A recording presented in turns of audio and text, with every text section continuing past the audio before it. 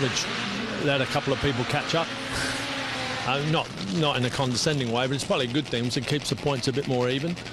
Obviously, we need to do well today. You know, we're doing our damnedest to get down the track.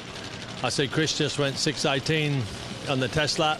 Sponsorship on board from WPA Ground Engineering Tools and Specialty Express Specialty Equipment, but they apply it to two wheels.